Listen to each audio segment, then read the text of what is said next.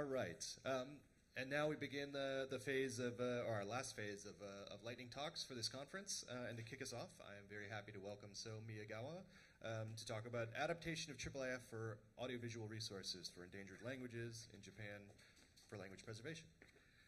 And just a quick note that for all the lightning talk folks, we'll be giving you a 2-minute warning just so that we can be fair and keep everyone on track. So take it away. Okay. Thank you. Thank you, Josh. Hi, my name is Miyagawa. I came from a Japanese institute called NINJAL, which is not a research institute for ninjas, but for languages and linguistics. I will talk about it later. First, I would like to explain endangered languages in Japan. In 2009, UNESCO summarized that about 2,500 languages out of about 7,000 languages worldwide are endangered. Among them, there are 8 endangered languages in Japan. The most severely endangered language is Ainu, an indigenous language in Hokkaido, Kuril Islands, and southern Sakhalin. Alongside Ainu, the Japonic language family has 7 endangered languages: Hachijo language, Amami language, Kunigami language, Okinawan language, Miyako language, Yaeyama language, and Yonaguni language. Also, many Japanese dialects are endangered and oppressed by standard Japanese. Here is the map of 8 endangered languages in Japan. Ainu. Wait a sec. I will use pointer. Razor pointer is there. Yeah, Ainu is here. Hachijo here and here.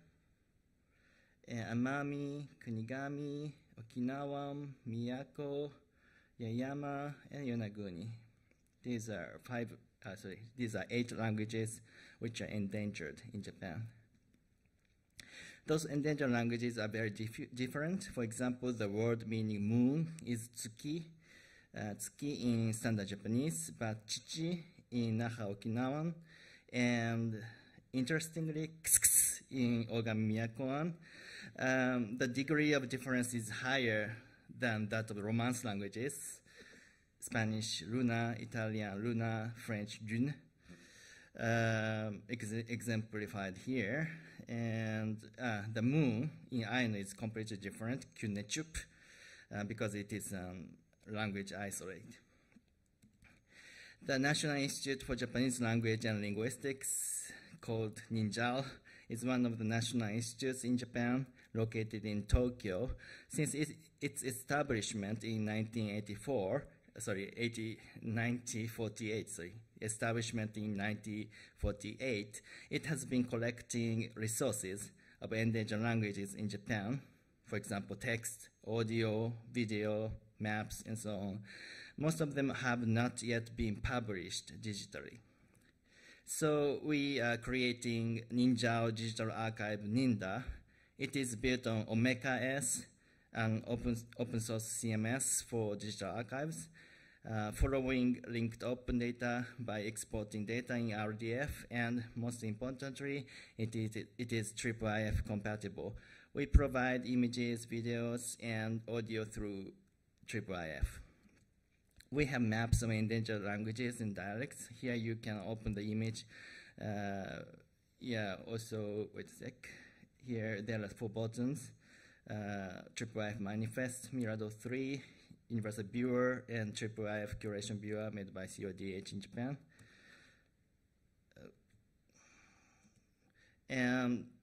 We also have a rare typeset print. For example, this is Aesop's Fables, translated into late Middle Japanese by Jesuits in the 16th to 17th century, and it has very interesting dialectal features from Nagasaki. Then we have audio and videos of endangered languages and dialects provided through IIIF. We are using Universal Viewer and also Mirador for that. And this is also video we are using now currently. This one is a Universal Viewer, and the video itself is a talk by Miyako speaker in Miyakoan language. All the metadata is provided in RDF. If you click the RDF button, you can get the JSON LD file. Also, we have rich searching and ordering function like this. Yeah, we have more plans to enrich the database. First, we are trying to make subtitles for our videos. This is an example from another project by Yuka Hayashi.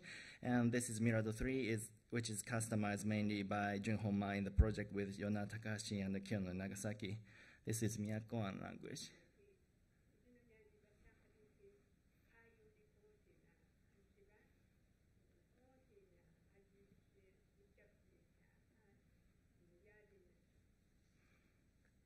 Yeah.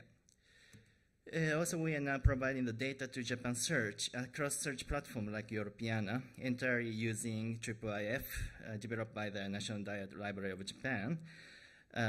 Yeah, this is a page from Japan Search, and this is a page for like each entry of Japan Search item. Yeah. Also, we are now providing. We are now embedding a so-called self-museum. This self-museum app is a virtual museum created by Culture Japan, mainly Masahide Kanzaki. And this is a kind of VR museum, which is totally IIIF compatible. So if you input IIIF manifest here, you can automatically make a museum like that. It is also nice to have VR goggle to enjoy this museum.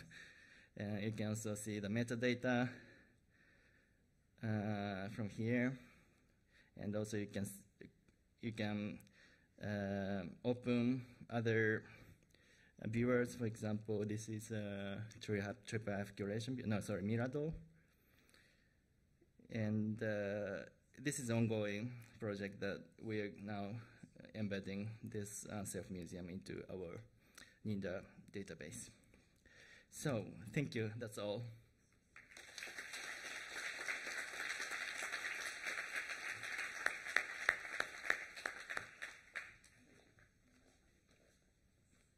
All right, wonderful. Up next, I'd like to welcome Matt Jordan and Mark Baggett to talk about Canopy, a site generator for digital collections.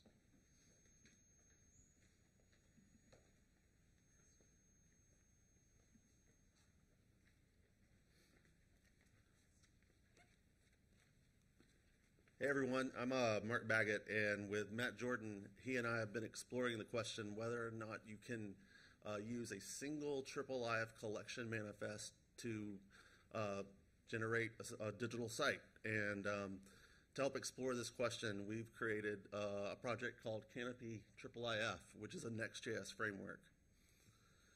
And the whole idea behind Canopy.js really comes from the idea that IIIF promotes reuse of data and works from repositories. And that's in, of course, like computational reuse, but also in like interoperability for things like aggregating content from other repositories, other providers, annotating works elsewhere, but also in storytelling and exhibit building around works. And so this brings us to Canopy. Canopy takes a single IIIF collection manifest. It parses it. It iterates over all the metadata properties and the metadata properties of the manifest that are within it, and it generates out a site. And you'll get to see that in just a second. And we see there's several use cases for this. For instance, exhibitions, letting libraries, archives, museums build exhibitions around the content that they store in another system and pull that into like one thing, or even pull content from more than one repository and build a single site. Or maybe even for like a smaller institution, take a bunch of static images or AV and some manifest and build a brand new site and put that online without the need of a database or any really complexity or IT. And now I'm going to turn it over to Matt for more. Thank you. Yeah, so As Canopy aims to be a IIIF fluent framework for developing static sites, it can represent both Presentation 2 and 3 collections. The IIIF manifests and the content resources within them will remain with the providing institutions, though. It is not being brought in, they're just being referenced still. If your collection, for instance, had 50 manifests, you now have 50 pages representing those manifests. The label, the summary, and the metadata from within those manifests are now pieced together in a search index, where those 50 pages are search results. The metadata can be dictated to be automatically faceted within that search results page. And you can extend and reference those manifests and the works represented by those manifests in Markdown on other pages. And because it's a IIIF product in some way, we're seeking to make sure that we support most, if not all, IIIF Presentation 3 and various extensions. So here's an example of a navplace extension being supported in on a map, and those points all represent the manifests. Just a little bit understanding of IIIF collections. The basics is that a collection can be a collection of manifests and collections, and Mark went over those use cases earlier. A collection does not necessarily need to be fixed to one specific thing. It can be fairly dynamic and moldable. The Canopy configuration is really simple. The code, all you really need to do is dictate which collection you want to reference, which manifests you want to be your featured items in that on the website, and which metadata labels you want to be automatically faceted. You might not want everything, obviously, to be a facet. The Canopy build process is very simple. What it will do is it'll go out and request the URI of that collection. It'll upgrade it to 3.0 if it isn't already. It's going to iterate through all the manifests. It's going to keep it pretty shallow right now and not dive into collections. Excuse me. And then each one of those manifests will then become a work, and the facets and the search index will become API routes within the Next.js website that is generated. A little bit about that search API route. Each of these routes are actually going to deliver a IIIF collection as well. And so basically, building off what Mark said, there is now an ability to hit that static site and return research results. Same thing for facets. In this example, the date and the value of 1909 will return a IIIF collection with 26 page results. Here's an example of a project that we are working on right now that will spin up a IIIF,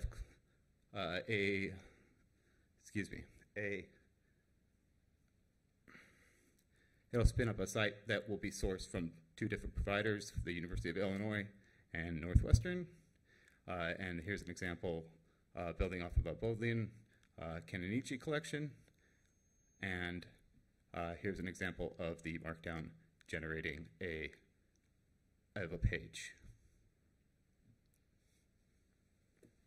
Yeah, so real quickly, I'll just mention there's some challenges to this. We recognize that we're working with presentation data. Presentation data is not structured data, so you're going to have a little bit of everything from metadata from different places, but we do think that we can have some minimal metadata remediation that just happens via configuration, so we're working on that. Also, we recognize that certain viewers are best for certain projects, so our whole idea here is to not use just one viewer, just make it easy to bring in whatever viewer you want. And then we also want to create docs and tools for helping people go from no IIIF to be able to use this. And yep, so here's our roadmap, and let us know if you have questions. Check us out on GitHub. Thanks.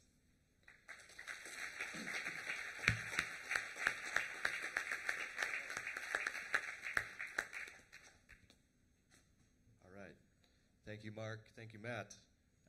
Up next, another Matt, Matthew McGrattan, talking about from transcript to IIIF, fitting plain text to image via reverse OCR.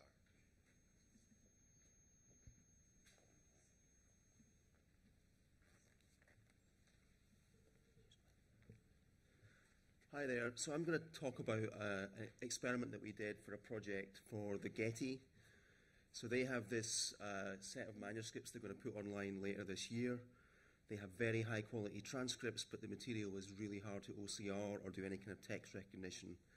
So we did a bit of a proof of concept experiment to try and work out if we could fit that transcript text to the image rather than going the other way around by generating transcript text from the image. So we're all familiar with these kinds of IIIF, UI experiences where we're using the presentation API to show a thing, doing a search, and then the search is being highlighted on the page. And we can only do this because we have coordinates for the text. We know where the bounding boxes are for these texts. However, this is the manuscript that we were working with. It's in 2 languages, one of which is Nahuatl, which is the language that was spoken by the Aztec Empire. It's not easy to OCR, and the page layout is irregular, and the text is quite hard to match. So, the text recognition problem is something that a lot of us have. Lots of IIIF resources contain images that contain text, but they're hard to OCR. Maybe it's printed material, but it's been deteriorated, it's poor quality, maybe it's damaged, it's second-hand microfilm copies and so on, or it's in a language that standard OCR engines don't support, maybe it's handwritten. We could train models, and there are lots of really interesting tools to do this. Things like Transcribus has been mentioned already, but people tend to only do this when there's a high enough volume of material to make this something that you can do, and where there's a high enough value in that material to put that investment in. On the other hand, if we're going to try to transcribe that material, when we're doing manual transcription, we can locate the text on the image, but drawing bounding boxes and doing that kind of transcription is labor intensive and hard, which is why most transcription tools don't really do that. You can do that in Madoc, our crowdsourcing platform, but for a lot of people, they want to just type text into a box, which makes a lot of sense as a kind of user experience. Last year, I presented a different approach to this problem, which used kind of crowdsourcing or expert sourcing, but did a kind of attempt to mash up the data in a different way. This time, I'm talking about a different approach. So the question was, can we turn transcripts without coordinates into transcripts with coordinates? Or in IIIF terms, can we turn plain text into annotations with selectors? So we've got 2 sources of information. We've got the original transcript, and we've got the images. Can we use OCR or HTR data that we generate, even if it's not great, to try and bring these 2 pieces of information together? So, in the OCR process, we can do text detection, so we're trying to work out where are the bounding boxes on the page that contain text. But we can also do text recognition. We can try and work out what the content of the text is that's in those boxes. And when the OCR or the HTR fails, it can fail in 2 different ways, sometimes both at the same time. We can get poor text detection, so the boxes might be incorrect. They might not even recognize where the bounds are for the text, or lines might be broken up in unusual ways and so on. Or we can get poor text recognition, so the text that's been recognized in those boxes is incorrect. Right? So we can see here this particular manuscript being segmented by, one of these is Transcribus, another one is a tool called Pero OCR. These are kind of specialist tools. And you can see that the bounding box detection is pretty good. In a few cases, it draws lines across 2 columns, but generally this is pretty strong. So the hypothesis was, given adequate text segmentation, would it be the case that any line or word in the OCR text would more closely match the correct line in the transcript than it would match any other line in that transcript? So if we can do that, we could take poor quality OCR and use that to match the correct curated transcript text with the text in the bounding box, just using a simple heuristic method. You know, it's a distance and similarity measure. Nothing clever, no training of ML models and so on. So it's something that you could do on any material quickly and easily. So that was the hypothesis. So that's what we tested in the experiment. So what we did was we wrote some simple code that would take the text segments that were identified by OCR or HTR, iterate through them, use some measure of similarity, and there's lots of these, you know, Levenshtein distance, cosine similarity, metric longest common subsequence, and so on, and then try and find in the transcript text the block of text that would most closely match that. And then if it's above a certain threshold, replace the OCR text with the text from the transcript. So we then remove that from the candidate list of matches and iterate. So it's a really simple process. This isn't a very clever algorithm, but the result was pretty good. So in the original data, we used Google Vision to do the OCR. It was better than most of the open source off-the-shelf tools. And we had a 74% word error rate in the OCR data. This makes it sound worse than it was because the character error rate wasn't actually too bad. Once we'd run this simple algorithm and aligned the transcript text with the Google Vision OCR, what we had was more like 16% word error rate, with about 50% of the lines being absolutely correct all the way through. We had a few findings. It's very contingent on how good your original OCR is. You need quite good segmentation. If the segmentation is really bad, you won't get very good results. The cloud-based services tended to give us better results, but there were some specialist OCR tools that did a good job. Things like Perl were very good, and some of the newer open source tools like Paddle OCR were pretty excellent. Segmentation can be a challenge, so you don't need the line boundaries and word boundaries to match exactly, but they're better if they do. And the transcript order doesn't have to match the exact order of the OCR text, but again, it helps. So it's a bit more computationally challenging. So there is a demo. It's at this link. There's a caveat here. I just spun this demo up at the conference on a low-resourced cloud service. So if everyone hits it at once, it will probably go down. But at some point, I'll update the link on that site with a link to a faster version of the site, and more people can try it. You can paste a manifest in here, select a canvas, run some OCR. If you have some transcript text, you can put it in, and it will do a comparison between the two and generate your aligned text for you. That's all from me. Thank you.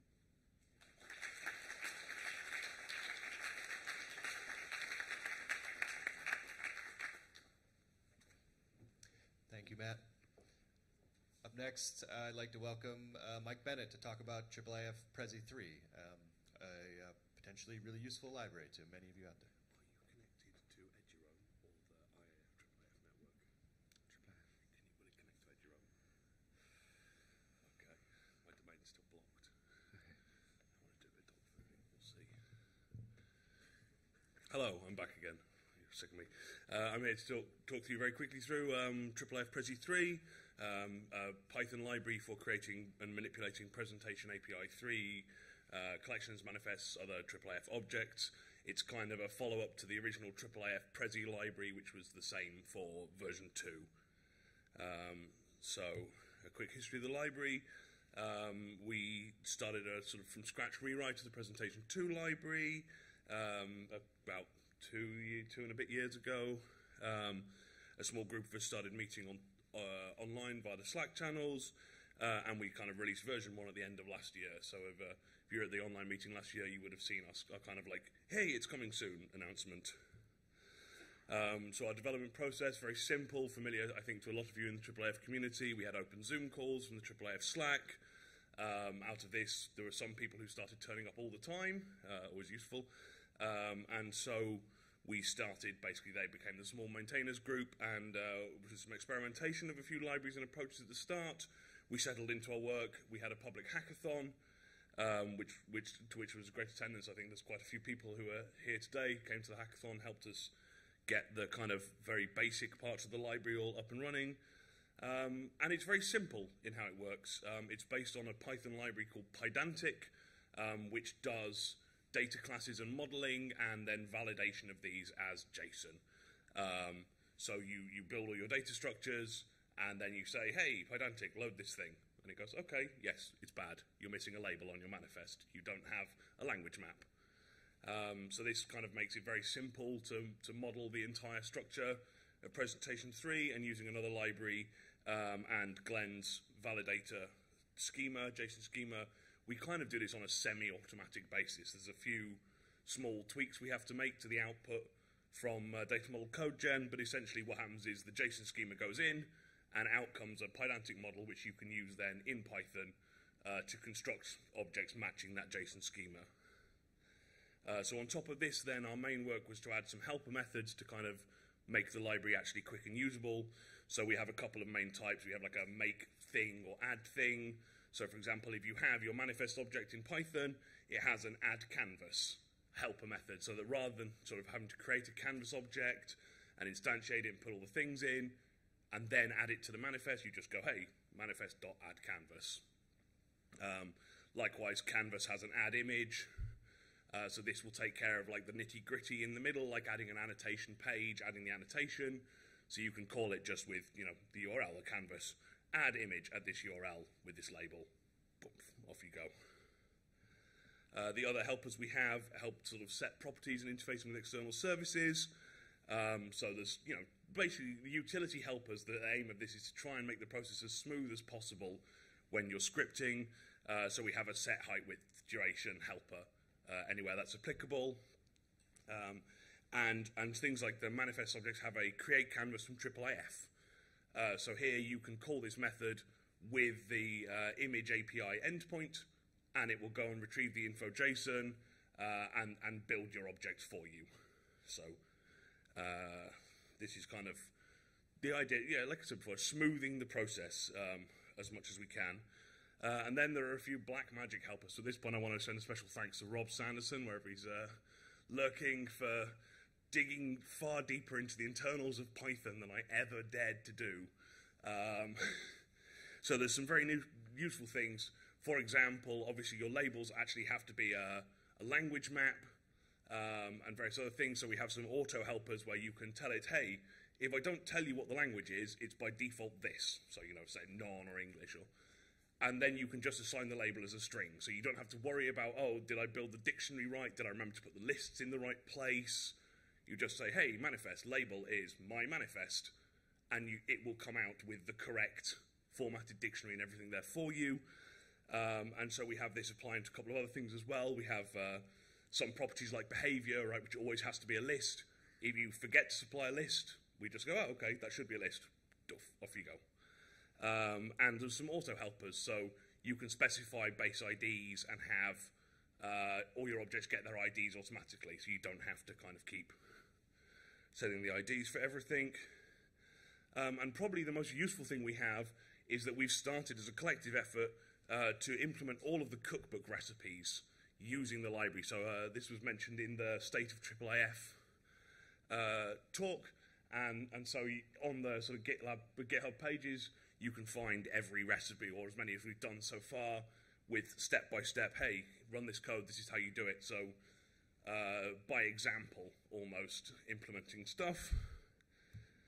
And we have a few uses in the wild already. So as far as we know a few people at the Rockefeller Archive Centre are using it, the Internet Archive Project, which was mentioned before, the National Gallery in the UK, Rara Magnetica, which you saw us talk about this morning, and Jules is using it for a few things in Dash and the Participatory Image Archives. So quickly to look at the Internet Archive, as you saw from the State of IIIF talk, IIIF Prezi 3, this library is powering the new IIIF Presentation 3 output of the Internet Archive, so what will become, I think, the largest IIIF resource that we know about. And since they already had the metadata, it was really quick and easy. It's really a case of, hey, we have the metadata, feed a few lines of code in, and now we have manifests for 60 million items. So you can get it on pip with GitHub. We have some documentation. We love your issues and use cases. Come and talk to us. We have a channel on the Slack. And that's it. Thank you very much. I'm going to try one thing if I get this thing to escape. This is the thing they say. You should always eat your own dog food, right? But I might have to, Glenn, because the conference has banned my domain name. So if we can connect to Eduroam.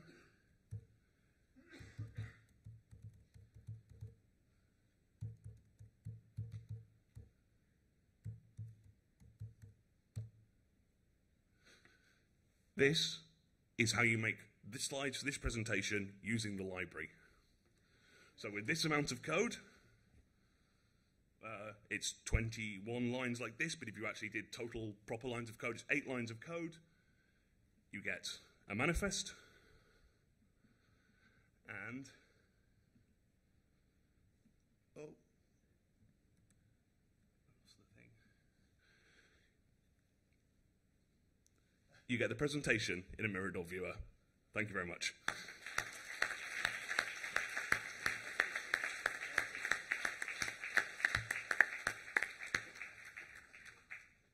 Nicely done. Thank you, Mike.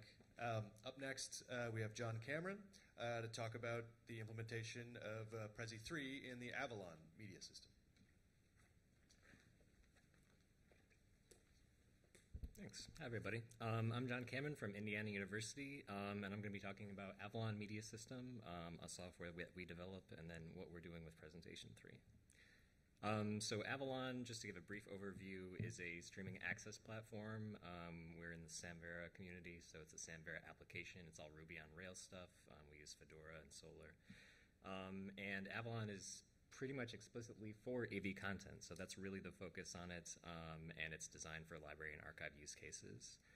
So some of the things that are particular to it are easy transcoding and flexible access controls, so it's intended to be a platform where you can easily get material onto the web and accessible. And it's in use at a lot of institutions, so we heavily use it at IU. We have an extremely large amount of audio and moving image collections, but other people use it as well, so it is really a community project.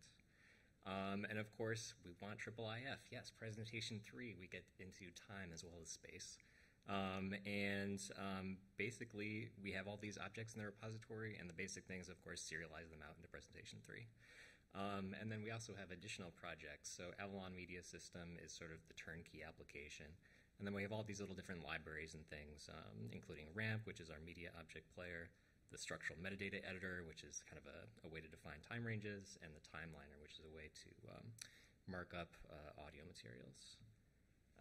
So just to briefly talk about this. So this is what we use to build our manifest. This is a gem that was originally developed by Trey Pendragon. That's from the Samvera community, and it basically turns our specific Samvera models into presentation manifests. And it has basic Presentation 3 support, and most of the active development on this, I think, is us now as we keep modifying and changing the way our manifests are generated. So to go into our project, so first, RAMP. So this was formerly known as the Avalon React IIIF Media Player, and you can see why we changed the name. RAMP can be whatever you want. Is it a backronym? You know, is it a vegetable? It's up to you.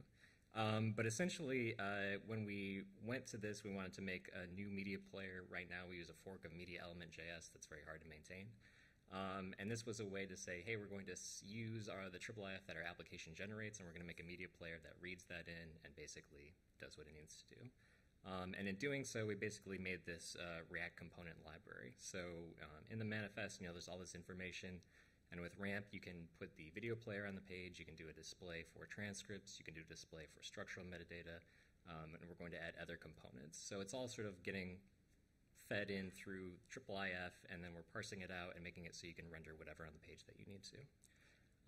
And our goal, you know, unlike UV or Mirador, we really want this to be like super lightweight, very AV focused, and easy to use, like in the widest possible use cases.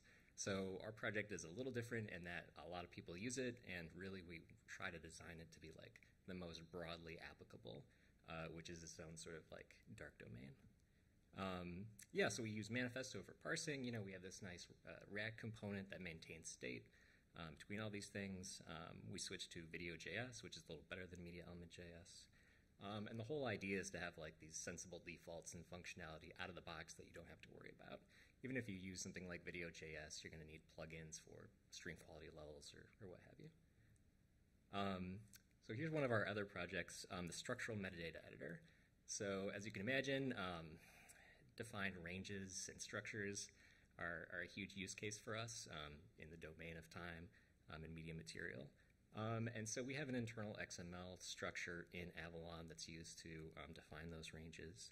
And this editor originally didn't use IIIF, and then we added IIIF. So it actually will take the XML, transform it into IIIF, modify that document in memory, and then save it back to XML as needed. And so the idea is that, eventually with a little more polish, this again could be something that people could use to define those ranges and save them to objects. And right now this is just available within Avalon. Let's see. All right. And the Timeliner, this is developed for us by Digerati and came out of an earlier project. But this is another sort of annotation tool where it's sort of designed for the music use case. I've got a lunchroom manners example, but you can see it's basically like a bubble diagram creator where you can create these arbitrarily nested ranges. And everything is natively IIIF, except there's a little object at the root for the Timeliner settings. I don't know if that makes it an illegal manifest. I've heard about those. But really, our sort of like next phase here as we try to work on RAMP is improving the manifest generation and then making sure that it sort of goes back in. So we're very much about, eating our own dog food, always dog fooding. And let's see. So one of the things that we've done, or some of the things listed here, so, adding descriptive metadata. When you use a library to just serialize your model out, you might not get what you want. And so going back and making sure that all the descriptive metadata is there in the way we want it. Captions and transcripts. Authentication is really big for us. We have a bunch of other stuff that generally is associated with the object that gets tagged along. Everything gets a waveform. You can add images, PDFs, binaries, pretty much anything. So it needs to be, sort of massively flexible. And permalink information as well. So just real quick, so auth is really important for us because moving image material, just sort of by its nature is much more under copyright. And we work with a lot of stuff that has copyright concerns, is only accessible to a certain thing. And a lot of institutions use Avalon and basically, never serve anything publicly because it's gated to their institution or different things like that. So we actually ended up removing the auth service implementation. That was kind of like a first pass that we did just to make it more interoperable because the auth service that we had implemented in our manifests wasn't playing very nice with other players. But that's something we're going to go back to soon, hopefully. Of course, interoperability. This is hard. So the AV group has this big spreadsheet that we've been doing testing on. And really, our whole goal is eventually that Avalon manifest should load in other players, even if it doesn't have a representation of everything that we have in the manifest that we would sort of do in an Avalon sort of way. Just making them be able to play for that interoperability is really important. Another thing, so of course, going into this, we have an object that we can generate a manifest for, but we have collections, playlists, sort of structured lists of objects, is a pretty common data structure. And there's no reason why we couldn't do this because we already have these sort of modeled within the specific Rails context that this app is going in. And another thing is user annotations on objects. Right now we don't have any way to really create or display. And I think the expectation is that, a lot of people would be using manifests with a heavy amount of annotations that they want to see rendered in the media player. And that's something we have yet to work on. Okay, yeah. So what do we want to do? Again, make the experience good for end users, both for people using it and devs, adding stuff, and then, of course, transcripts, playlists, captions, search API, into the semantic hinterlands, and then back, and then hopefully figuring it all out. Anyway, avalonmediasystem.org is our website, and the AV Slack channel is a great place to see all the discussion that's currently going on. Thank you.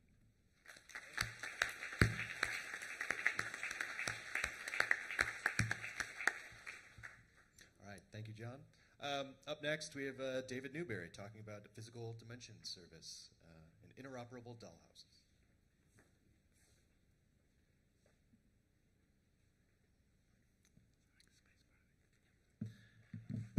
Hi there, everybody. It's really good to see you all. I'm glad to be out here. Hi, I'm David Newbury. My day job is working for the Getty, where I lead the teams that build our software applications, our interfaces, things that are useful, helpful, academic, help share the knowledge of the Getty with the world. What I'm about to talk to you is not part of my day job. This is something that I'm doing not officially for the Getty. And I thought that's important as we get further into this. So IIIF, as I hope you know, what day 4 of the conference, lets you get images in multiple sizes. You can get an image, you get the image at 1/6 scale or 1/10 scale. Hopefully you know about this, otherwise you're probably at the wrong conference. But you also can use IIIF this way, where you take the physical size of the thing that is depicted, and you can use IIIF to get representations of that image at different physical sizes. There's an extension in IIIF called the Physical Dimension Service, where you can add a property or an extension to your canvas that says 1 pixel is this many centimeters. It's been part of IIIF since about 2014, and it really is helpful when you want to talk about that. How does the picture that you're seeing map back into the real world? And so I asked myself, because this is one of these things I keep saying, wouldn't it be nice to play with this? How can I convince my organization and other organizations to start doing this? And so I decided the most useful thing I could do was to build a system that let you make IIIF for Barbies.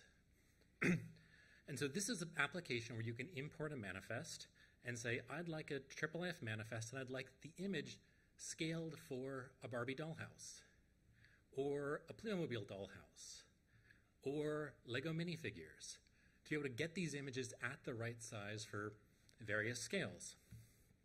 And then you can take that thing and you can print it out on a piece of paper at exactly that right scale, cut it out, and put it in your dollhouse. How does this work? You add to your canvas a little annotation that's a service annotation. It says, what's the unit of your, what dimensions is this measured in? Inches or centimeters or millimeters. You could say, how many of these exist per pixel? So for the one I was looking at, it's, 0.0025 inches per pixel. And just as a caveat here, this is one of these things that is being migrated up to v3. The context may change slightly. Let's see how that goes, but it won't change dramatically. And so the question that I asked myself is, this is a lot of fun to build. This is really fun to demo. It's fun to get up here and talk to you. Why is this useful? Part of it is really, sort of for my kids or for other people. I really like the idea as a museum that what we can do here is take the art off the walls of the museum and bring it into places where people live. Let people operate with these things as something that you own, or something that you can play with, something that you can make your own. And this is one of the ways that I think we can really do that.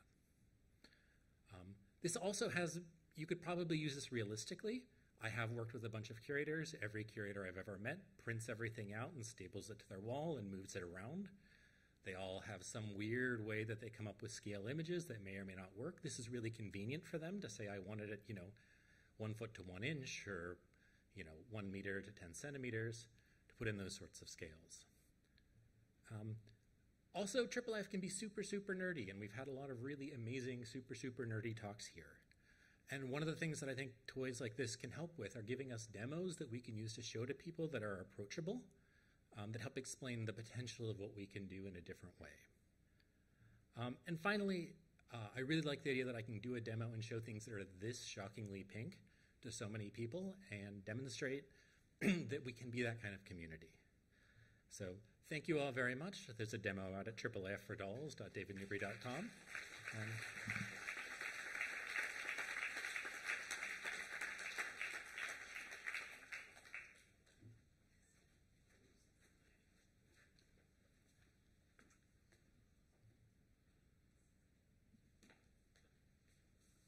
Might be the first Mattel-linked IIIF project we've heard about. I'm open to being proved wrong, but thank you, David. Up next, I'd like to welcome Nick Laiacona to talk about IIIF and TEI and the native bound Unbound project.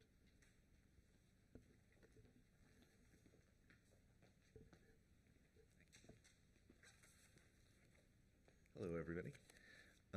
So I wanted to talk to you a little bit about the Native Bound Unbound project. In this project, we're constructing an archive of indigenous enslaved people in the Americas. The project aims to tell the stories of millions of indigenous people who were enslaved. The final website will publish primary sources online and create an interconnected matrix of these people, the events in their lives, and the places where they lived and worked. In this lightning talk, I want to share how we're using IIIF in this project as an interoperable transport protocol. We're using that third I in IIIF, interoperability, to move text and images not just between image servers and end-user web browsers, but between multiple software platforms. While the text and the references to the images are moving from system to system, the big heavy image files are staying in one place. The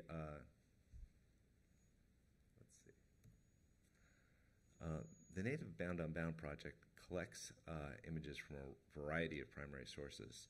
There are over a dozen different digital assets ranging from baptismal records to census records to court cases, tombstones, and oral histories. And while we're able to acquire high-quality images of these objects, they are often not served via IIIF by their holding institutions. So many assets begin their journey by being uploaded to our IIIF image server. We are using the Cantaloupe image server fronted by a simple web-based interface that facilitates users uploading images into ordered batches. These batches are then grouped together into a manifest. Sometimes these batches, like often when we're doing digital critical editions or other sort of archival projects, like a single set of images in a manifest would represent an entire document. But often what is happening here when they're looking for these particular records is that they're really just grabbing like, okay, there's a census record that's 300 pages into this collection of census records from this particular state, and we just want that one. So these batches aren't necessarily complete documents, although later in this process we try to pull them together into complete documents when we present them on the website. Or not complete documents, but present them together as things that came from the same document. So once these batches are grouped into a manifest, we create a new transcription project in the From the Page project, in the software called From the Page. By creating a manifest on our own server first, we're able to keep the images where they ultimately need to be and serve them from there on our website. So you can kind of see how Cantaloupe image server here is in the center, and all these different software platforms are all talking to that same image server, but at each step of the way, we're generating a new manifest. So using the awesome From the Page software from Brumfield Labs, transcribers and domain experts transcribe the texts in a public crowdsourcing environment. And then these texts are then vetted and approved by one of the project's editors. And then the editors can export the completed transcriptions and associated page images to fair copy from the Page's IIIF export option. Fair copy is a specialized word processor for the study and transcription of primary sources in literature and history. And it reads and writes text marked up in XML according to the Text Encoding Initiative guidelines. And we're using fair copy in the Native Bound Unbound project to structure and annotate transcriptions and translations in a variety of formats. The fair copy interface can be customized for each project so that editors have just the elements and attributes from TEI that they need. There's over 500 elements in TEI, and many of them are very esoteric, but we kind of customize it so that if you're doing transcription, you're just working with transcription elements. If you're doing translation, you're just working with those. And so the user can mark up the names and people of places as well as identify events. So they're going through first in the transcriptions that are coming over from the page. We're getting transcriptions that are in the language of the actual text. These are diplomatic transcriptions. And these are often then translated into English.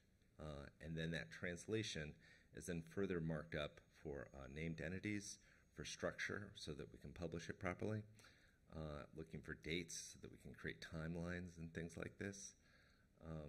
And so that process takes place in fair copy.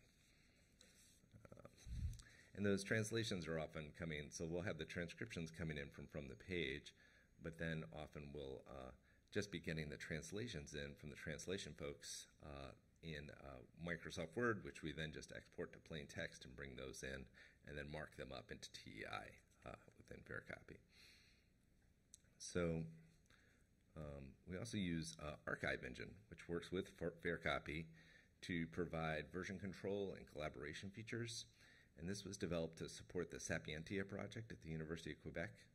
And using Archive Engine, the whole team can browse the repository text, and has a simple check-in, check-out mechanism. So we find that many of our non-technical collaborators have trouble working with something like Git. Archive Engine provides a simple check-in, check-out mechanism that's integrated into the editing environment of FairCopy. So all you need to do is click, check it in, it's on the server. Now it's served by a REST API, and other services can work with it, including Edition Crafter, which is a recent project that we're still developing with the Making and Knowing project at Columbia University. And this project takes the folio viewer from the Secrets of Craft and Nature Digital Critical Edition and generalizes it into a reusable React component. And that component consumes the IIIF manifest that's coming from Archive Engine. And inside that manifest are web annotations that contain the textual layers for each folio. So each folio has both an XML layer as well as, or each layer has an HTML and an XML representation, and then there can be multiple layers, a transcription and a translation. So that's basically it. So thank you. There's the link to the project if you'd like to learn more about it.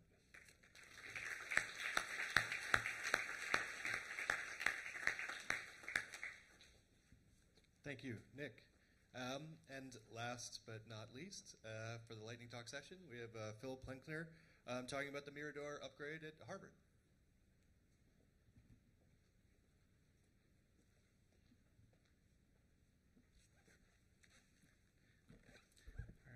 All right. Thank you.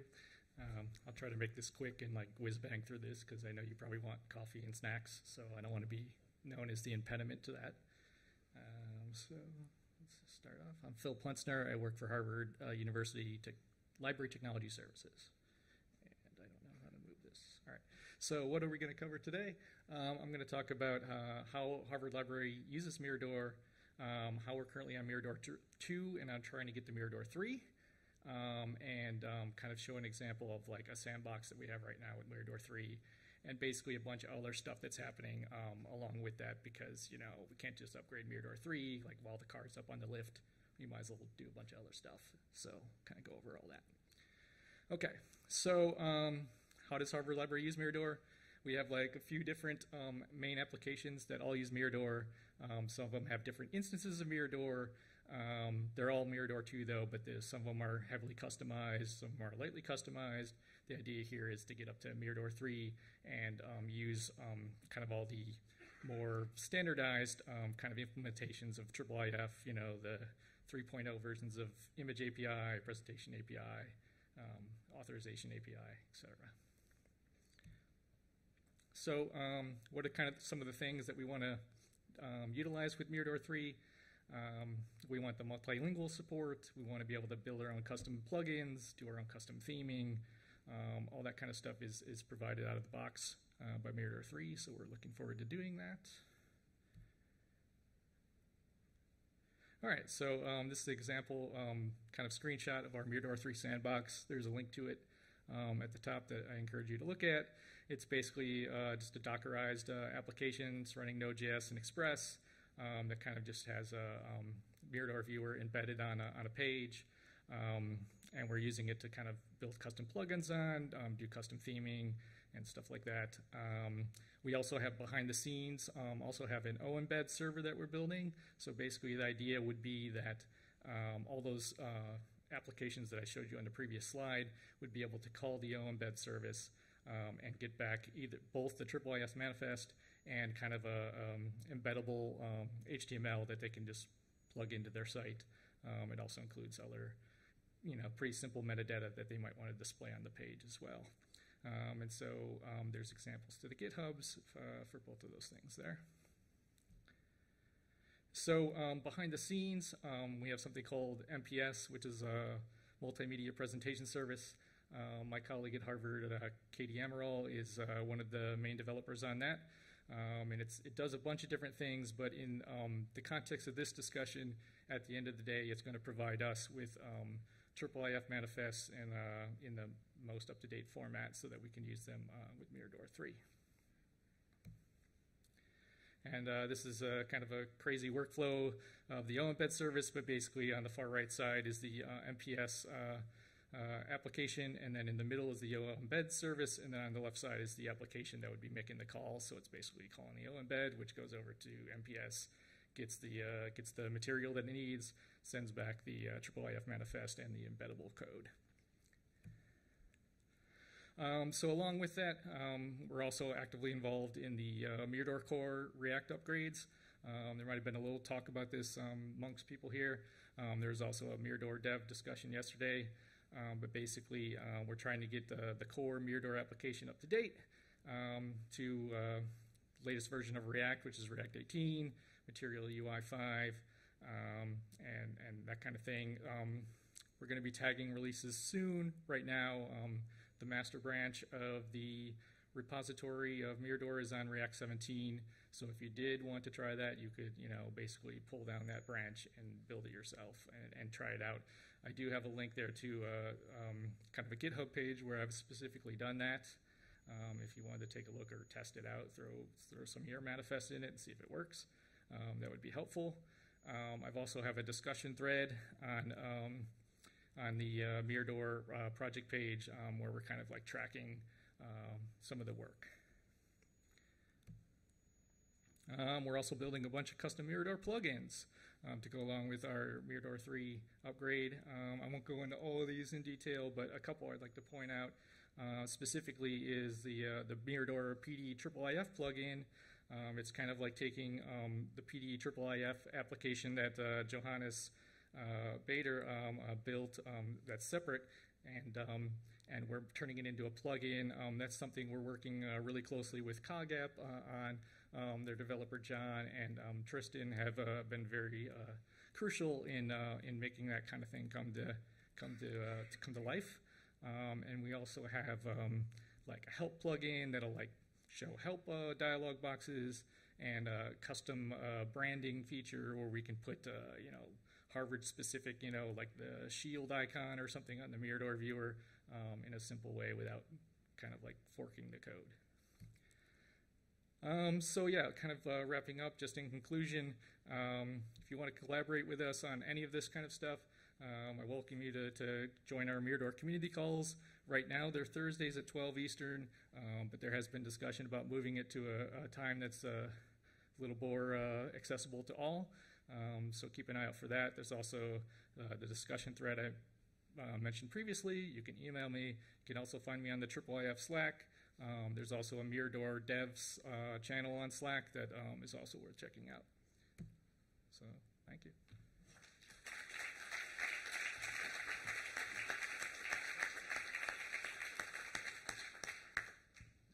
All right. Thank you.